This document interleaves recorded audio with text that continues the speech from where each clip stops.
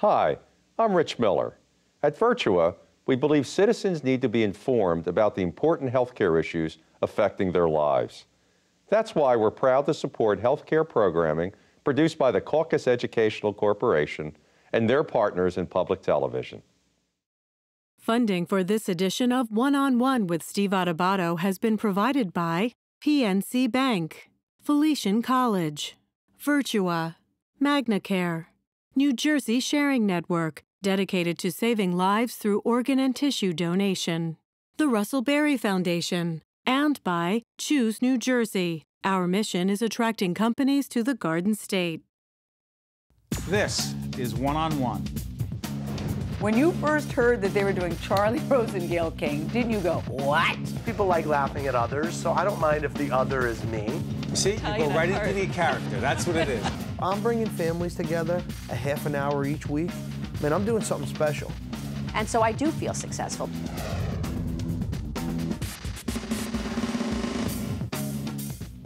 Steve Adubato here at the Great New Jersey Performing Arts Center. You see this logo right here. NJTV, that's New Jersey's public television station. We're here at NJPAC because this is celebrating the 4th anniversary of NJTV. It's our second gala for the network, NJTV. It's a great night. Joe Piscopo is our MC. John Pizzarelli performed great stuff. We honored two pioneers in public broadcasting, Kent Manahan and the terrific Michael Aaron, the Dean of the State House Press Corps. We got to talk to some of the great supporters, the funders of public television, the people on NJTV News who make it happen, with Mary Alice Williams, our nightly anchor. It was a great night here for public broadcasting, for NJTV, the public television station in the state of New Jersey. A great night, New Jersey. A great night for NJTV. We're here with Neil Shapiro. Everyone's been singing the praises of NJTV. But Neil, back in July of 2011, I always ask you this, is this what you envisioned back then when you started it all? You know, I have to tell you, this is so much better than I envisioned when we started. Is it really? I thought it was going to be a big challenge. I'm gratified where we are. We can go further, but I'm delighted about the progress we've made in 4 years. The parts you're particularly pleased and proud of? I think the team that we've assembled, I think having independent producers like you and the team we've assembled at NJTV, I think we're actually serving Jersey in a way that maybe hasn't been served in a long time. How about that news operation? I'm thrilled with them. They're such professionals. They really hustle all the time. And I think if you want someone that will cover the length and the breadth of the state, NJTV is the place to do it. Finally, as the gala is about to begin, one more quick question. Moving to Newark, big deal. Huge deal. It's going to be a great glass studio so people can sit and watch us do it, just like today's show, only Jersey. If you watch NJTV News, you know the young lady I'm about to introduce, Mary Alice Williams, is our brand at NJTV, and we're proud to have her anchoring our news every night. How much do you love it? I am having such a blast. These are such smart, enthusiastic, nice, collegial people. It's an extraordinary team, and I keep saying, if you like what we do, it's because of the team. And you know, the idea of, we're actually at the New Jersey Performing Arts Center right now, this gorgeous place, and the operation, the NJTV operation is coming here to Newark. How exciting is that? It's going to be wonderful. The people at WNET have been very kind to us, and we've been the diaspora, so we've been sort of spread out, but we're looking forward to being in one place all together working on projects, so that'll be more fun. For those who don't really understand or appreciate what a news operation takes, and I talked to Phil Alonji, the executive producer of the news, about that, but as the anchor, as the person who's also kind of pulling things together on the editorial side as well, what is that like for you and the rest of the team? You know, I have a different view of anchoring than most people. I do write the show myself, but my job is to represent everyone, the graphics department, the field shooters and field reporters, of course, and all of the people it takes, to the unit managers, to put this show together. What do you mean represent them? My job is, it's the end game. I get to put their stuff on the air, and I better be sure I'm representing them the way they deserve to be represented. And finally, this gala raising a significant amount of money for public broadcasting, for NJTV, for NJTV News. What would you say to those who say, well, you know, you don't need me? And again, we're not going to turn this into a fundraiser, but that doesn't just happen, that program. It doesn't, and we operate on a shoestring. It's not as though we're spendthrift in any way, but understand that we're doing something that's unique in all the world. Ben Franklin said at the Continental Congress, New Jersey will be a mere apostrophe between Philadelphia and New York, and so it has been from a media perspective. This is an extraordinary state with enormous economic clout and enormous economic potential, and very smart, highly educated, involved, engaged people, and that's the kind of show we're doing. We're aiming at them. We can't do this. It's brand new, and we can't do it without your support, so we're really grateful for any help we can get. Two stars of the night, Joe Piscopo and John Pizzarelli. First of all, how did we get you, Joe? You know what? I owe you a big favor. That's how we did that. This guy does everything's favors in New Jersey. My radio show. You're great on the radio. Thank you. And they love you. And so Steve said, you know, you believe in this NJTV, man. I came in and I wanted to support it. But you know what? Let's talk about this guy. How do we get this guy, John Pizzarelli, the best? Joe called me. And So, hold on. Let me get this straight. One Italian guy calls another Italian guy who calls another Italian guy. It works in Jersey. Come on. But you're the big star. What are you doing the interview here today? No, we're doing a special, in fact, on tonight. The making of the NJTV Gala. John, let me ask you this. We had you and your dad, you remember, right here at NJ, New Jersey Performing Arts Center. That was a great interview for us. What's it like for you to be together with a public television family? Oh, it's thrilling because I know what public television means to the community and everybody watching it and all that, so to be part of this evening is really special, especially with all you gentlemen, too. But public television's everything. And the other thing is, Joe Piscopo won't say this, but I will. We, the folks at Public Television, NJTV, WNET, our partners, did a great special on the Italian Americans of New York and New Jersey, and Joe Piscopo was a part of that. And I know you got a lot of feedback on that, Joe. Talk about that and how proud you were to be a part of that. Yeah, I'll talk about tonight from the podium, Steve. It's like where my mother was born blocks from here, man. You know, my daddy was brought up Mount Prospect Avenue, and it was all strong. You know, and you guys, the Adubatos from the North Ward, what your family has done, it's all about the heritage and the community. So I'm so proud to be here, man. You know, to be here at this. My grandfather would never believe it. NJPAC. Yeah. But who else would have put that on the air other than public television? I know. Hey, the Italians need all the help we could get. So thank you. Thank you. Because if it's not for you guys, they don't care anymore. You know. Make the pitch for NJTV. Go ahead. You can pitch. No, it's for NJTV. You should support it. It's great. You know what's wonderful about it? And you took it up where it was to a great level, Steve Adubato. It's because it's home. It's about Jersey. And we're sandwiched between New York, right, John? We're sandwiched between Philly. And we're like the Rodney Dangerfield of states, I always say. No respect at all. I'll tell you. So it's great that we have our own great communication, whole adventure here on NJTV, brother. And it took another Italian, Neil Shapiro, to bring us all together, our CEO. And Shapiri, is that right? No, it's Neil Shapiro brought us together. It's a vowel at the end of the name. It's a vowel. It's a name. You know what, Steven, too? Pizzarelli, I'll tell you, with Bucky, this guy is a jazz legend. And he'll be performing tonight. My love and respect for you. So this is a great night. We're very proud to be here. It's a great night for NJTV, for the PBS family, and for whether you're Italian or not, me, John, Joe, and Neil, all the Italians. Thanks, guys. Appreciate it. I love you. Joe Piscopo, ladies and gentlemen. We're here with Bernie Flynn. Bernie, the NJTV Gala, it's the second one, a big one, raising money for a great cause, a great network. NJTV is everything that we need in New Jersey public programming. The fact that we are alive and well and delivering a great product is a testament to you. It's a testament to Neil Shapiro. It's a testament to the great team that we have at NJTV. And tonight's a celebration of that. We are all the way back from the transition that occurred a couple of years ago.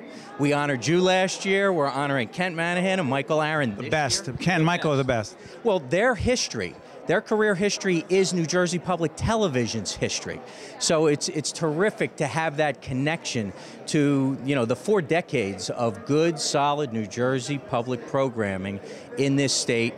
We were at risk a few years ago. We could have gone dark. With your help and as I mentioned, Neil Shapiro and the rest of the crew, we bridged that gap. We filled the void, and tonight we're going to celebrate that.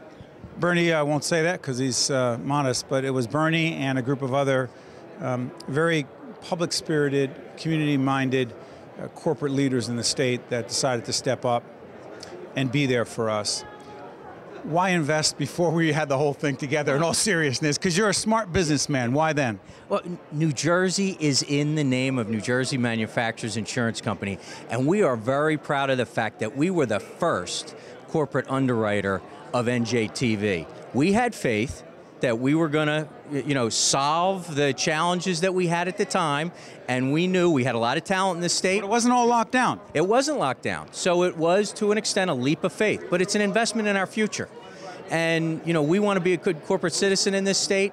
We know that the citizenry needs New Jersey public programming. We need the news programming. We need the creative programming, the arts, all of that.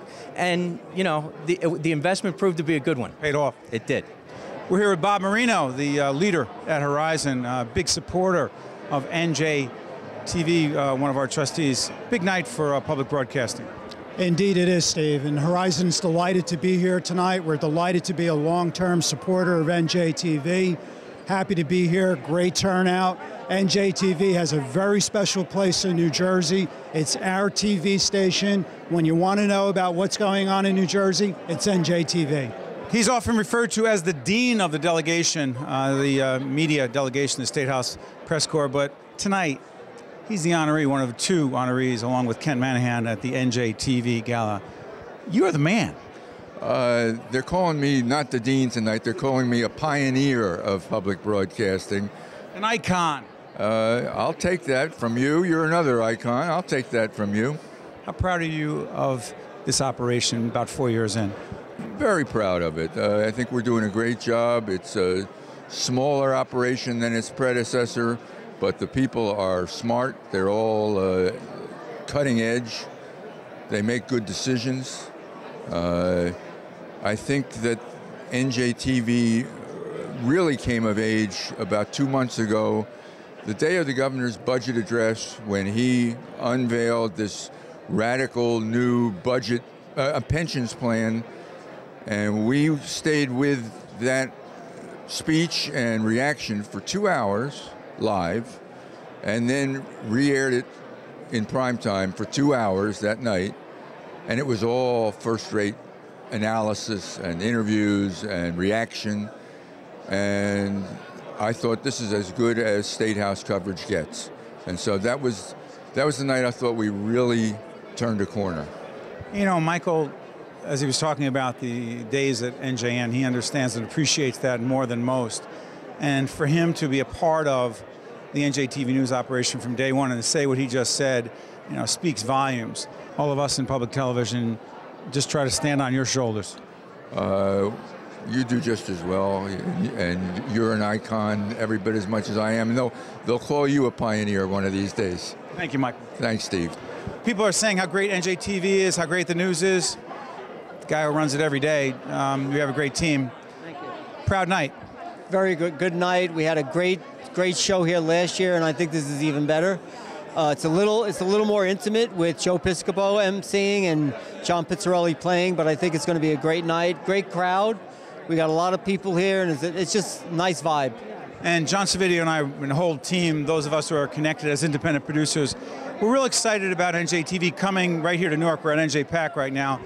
You understand that better than most. Why is it so important, John? Well, I think what Newark gives us is, what I try to describe it is, we had our infancy, we got it kind of into our 10 and 11-year-old, and now we're in adolescence. And I think what Newark is giving us is the next step forward into adulthood. We're in a place where we're in the center of the action. We're in the center of the political world. We have a studio in Trenton. We got a studio in Newark. We're soon going to have a studio in Jersey City, by the way. Is that right? That's correct. Hard to keep up with this network. At New Jersey City University, we have a new studio going in September. I'll tell you everyone about that later. But Newark is like the center. I think it's going to give us the next jump we need to become a real vital piece of New Jersey and how we cover it. We're here with the man who puts together NJTV News every night, Phil Alonji, the executive producer. Phil, tell folks what it's like to put that great operation together, and those of us who appreciate it every night, what it really takes. Sure. I mean, I have a great staff. I'm really blessed in that way. And I'm a Jersey boy. I grew up, as you know, in Manalapan for most of my life. So I take what we do very seriously. And as, you know, as being the only broadcaster that's over those 21 counties, we have, you know, an extended responsibility to make sure that we're getting all of those stories out that the New York and Philly markets miss. But what it takes, you know, it takes the same thing it takes to get anything done in Jersey. It takes a little bit of grittiness. It takes a little bit of, you know, a sense of urgency and you know, working with what resources we have. But the show has been growing leaps and bounds. And tell folks about Mary Alice Williams. Mary Alice is the consummate professional, great colleague, has a background after she was a pioneer in broadcasting you know, a vice president at CNN at times where women were not executives in media, and then went into teaching. We snatched her from her tenured professorship at SUNY Purchase, and she works in the newsroom with our young staffs, loves to teach them the fundamentals of what's missing now in TV, and, you know, is a great person to have around. The gentleman you see on camera is someone you know. He's one of the stars in the PBS family, my colleague, my good friend, my brother, on the television side, because I don't have a brother otherwise. We don't really like each other. Yeah, we love each other, Raphael P. Roman, the star of Metro Focus, and also my colleague, my co-anchor at Capital Report. Raph, the NJTV Gala, what does it mean to you, personally and professionally? Well, you know, personally, it's a chance to meet all the people that we've been interviewing for 23 years, and they actually still like us after all these years. Which is shocking. It really is shocking. Even some of the governors, the next governors still like us. So it's great to be here. Professionally, I mean, I guess for the same reason. You know, you have some of the best people on TV, some of the people who are in our profession, working on NJTV, working in WNT, WLIW, right? Yeah, our parent company.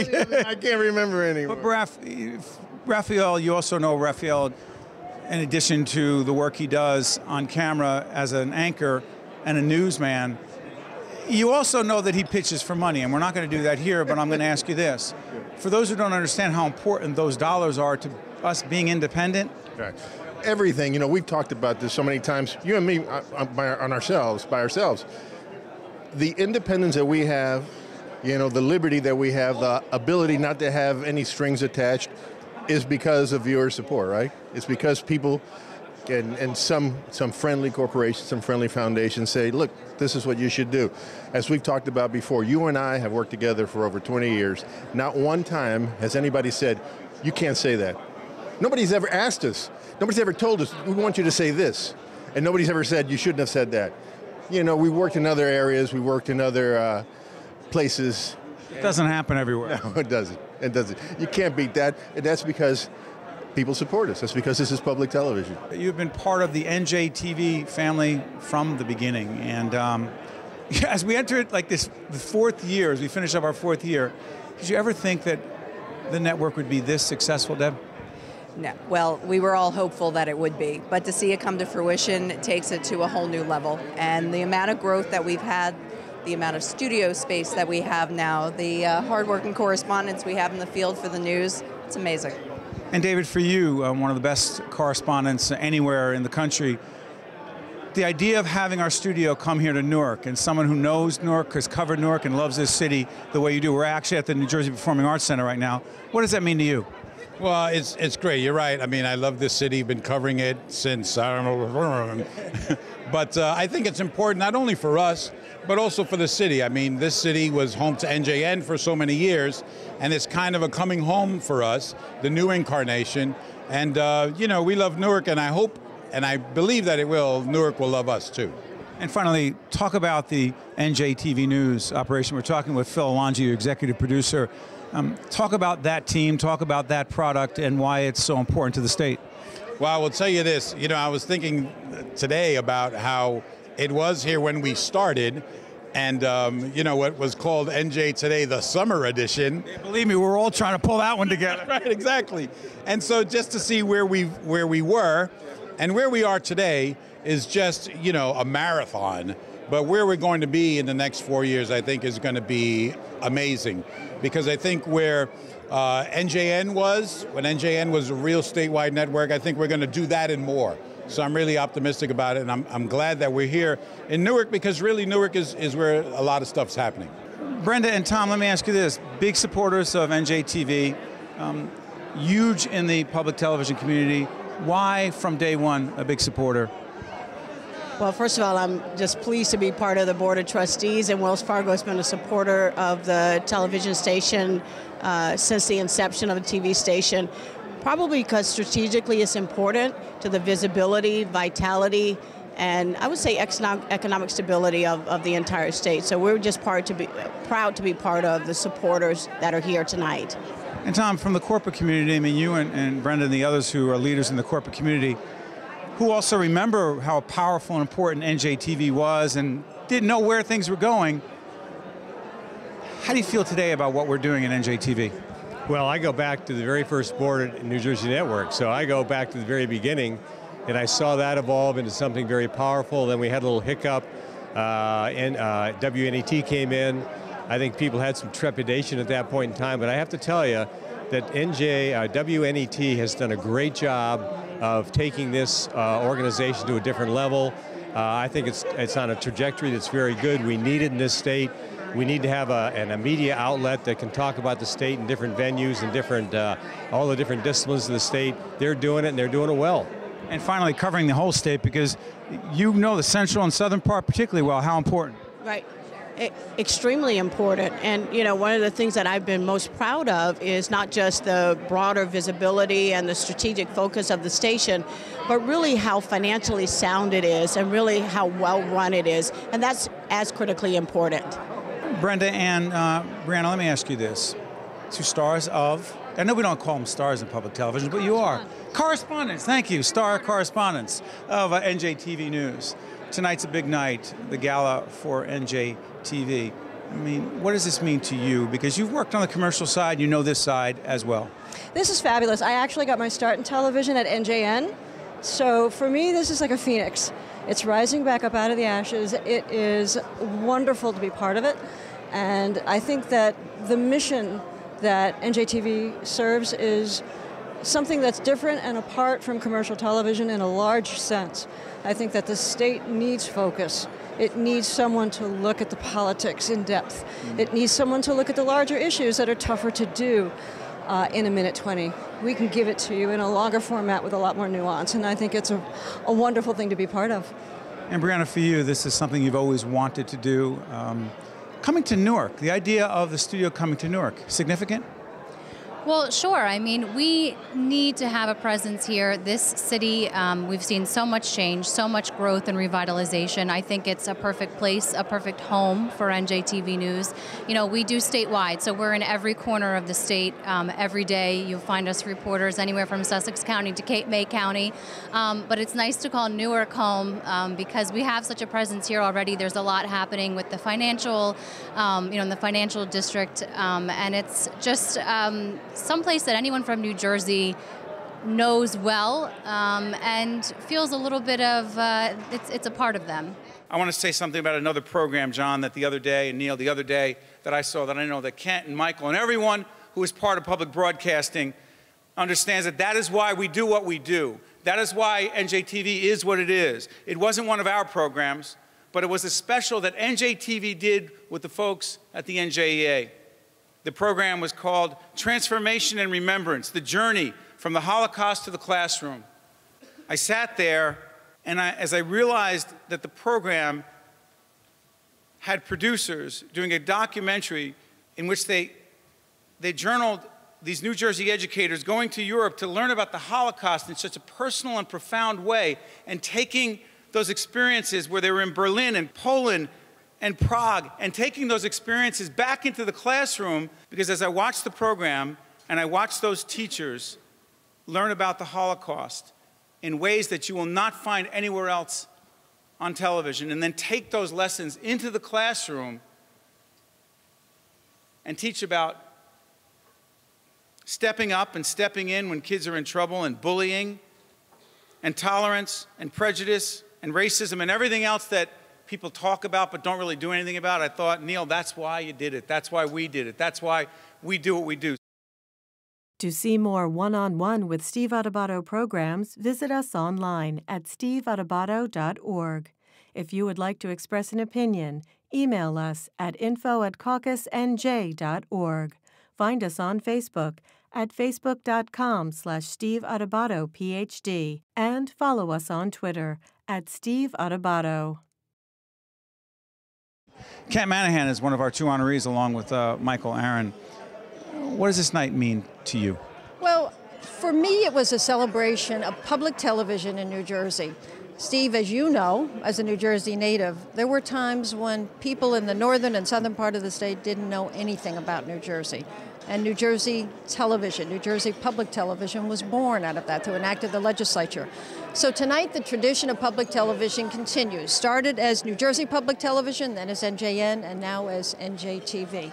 It's really a night of celebration for New Jersey, about New Jersey.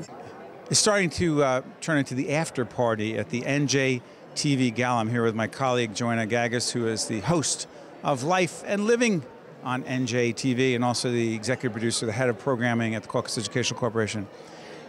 It's a great network, isn't it? It's a terrific network. I mean, it serves the people of New Jersey in a way that really no other network does. No other network ever will. We are at the ground level. We are connected to the entire state. It's no longer the regions that are close to New York, close to Philadelphia. The entire state is represented, is covered, the issues that matter, and the programming runs the gamut. I mean, you have hardcore news to lifestyle programs and everything in between. The shows that you host, where we meet people from not just New Jersey, but the entire region. And so people in New Jersey now feel like they have a voice and they have a home. What makes Life and Living so special on Saturday afternoons, NJTV. You also have a new time slot? We have a new time slot, Sunday at 11 a.m. Plug. Don't watch Face the Nation. Watch Life and Living with Joanna Gagas. Life and Living is a terrific program because, again, it represents who New Jersey is. We find New Jersey people who are doing amazing things, people who are trying to help their communities, people who are connected to arts and culture, to travel around the state, to food and dining. I mean, let's talk about it. It's not just New York where you can get terrific food and dining. It's right here in New Jersey. We have some of the best chefs in the nation. And so, again, it's a voice for New Jersey, and we're trying to represent what New Jersey is and that culture that New Jerseyans are all about. One-on-One with Steve Adubato has been a production of the Caucus Educational Corporation, celebrating over 25 years of broadcast excellence. Funding for this edition of One-on-One with Steve Adubato has been provided by PNC Bank, Felician College, Virtua, MagnaCare, New Jersey Sharing Network, the Russell Berry Foundation, and by Choose New Jersey. Promotional support provided by NJ.com, Small News, Big News, True Jersey, and by the New Jersey Business and Industry Association. Transportation provided by Airbrook Limousine, serving the metropolitan New York, New Jersey area. Hi, I'm Peter Rooney. In 2006, I lost my father to renal disease. He was on the waiting list for a new kidney, but did not receive one in time.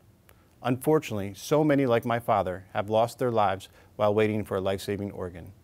At New Jersey Sharing Network, we're committed to saving and enhancing people's lives through organ and tissue donation and by informing people about this important decision. Because you can make a difference and save a life.